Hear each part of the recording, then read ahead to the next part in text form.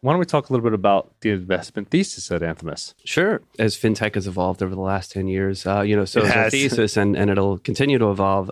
At the moment, we're really focused on the notion of something we call embedded finance. So the idea that, there are whole verticals springing up, that are enabled by financial services and finance. So, for the last 5, 10, maybe even plus years, fintech would have looked like, your payments companies, your alternative lending platforms, et cetera, robo-advisors. And those things are still, we have lots of investments in those spaces and continue to work in those places. We think there's a shift a little bit given the distributed nature of financial services, given how modular it is due to open APIs, et cetera, that the financial services are more embedded into other verticals and enabling new business models to spring up in places that might not look like financial services in the way that we would have considered in years past. So yeah, the notion of embedding finance into other verticals that don't look like a fintech company, but finance could be the material enabler